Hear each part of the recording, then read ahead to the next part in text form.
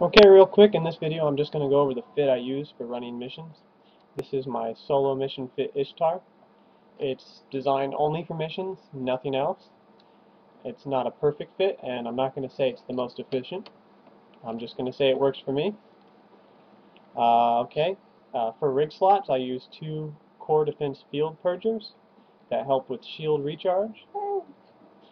For low slots, 1 damage control and 4 power diagnostic units. I don't like to use shield power relays because they really make your cap suffer. With power diagnostics you can perma-run your micro warp drive, which is nice for getting distance in a mission and for running away from running away from people that might be trying to kill you. I'm holding my son while I'm trying to do this video. For mid slots, it's pretty basic: an invul, 3 shield extenders, and micro warp drive. Now, you can play with this fit however you like. You can substitute the damage control for an overdrive injector too, or even better, in my opinion, is a nanofiber. That'll give you more speed and agility. Okay, for drones, I like to use 5 medium ECM drones, 5 light ECM drones, and 10 Ogre 2s. Sometimes I will go 5 Ogre 2s and 5 Ogre 1s. If you're in a hostile system where you think someone might warp into your mission, it's not necessarily a bad idea to put the Ogre 1s out. They'll still do decent damage if you have good drone skills. And they would... oh, shit.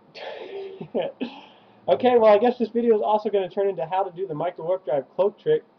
There's a lot of bad things at this gate, so I might not even get away with that, but we'll see. This is how you survive doing missions in an Ishtar. You use your micro warp drive and cloak.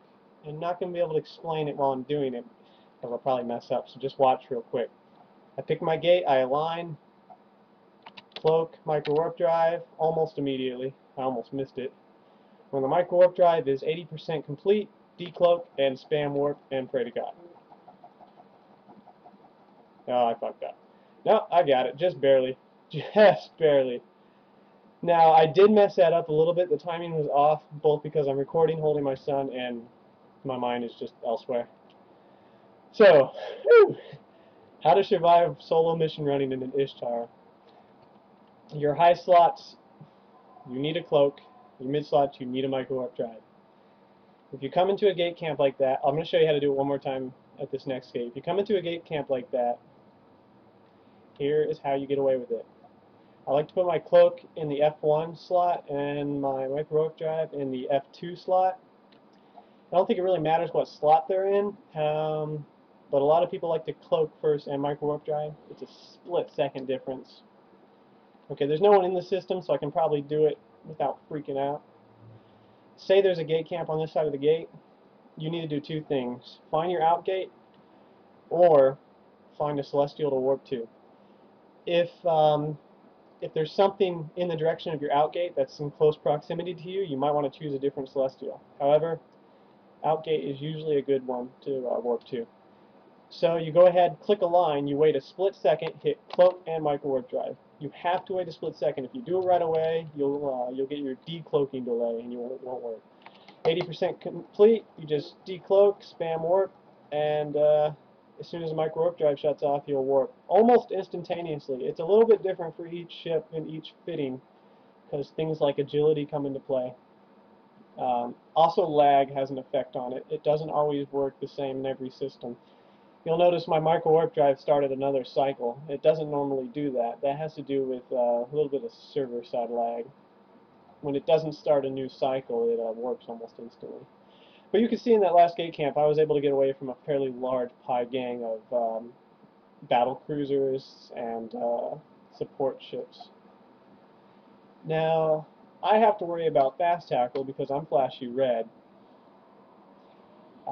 But most of you who are not pies won't have to worry about fast tackle. The only thing that would tackle you at a gate would be, usually battle cruisers, maybe recons, maybe heavy assault ships. But small things like interceptors, if they're not war targets and you're not flashy, you won't have to worry about an interceptor pointing you. So hopefully that worked out. I will do it one more time in this next gate just to show you again how it works if you didn't get it while I'm going there. Anything I missed in the fit? I don't think so. The salvagers here, it's offline. If I ever come across a juicy Tech 2 wreck, I online it and grab it. That's salvage hoarding. I know. The basic fit. So yeah, what I was saying about sometimes carrying 5 Tech 1 drones and 5 Tech 2 drones, heavy ogres.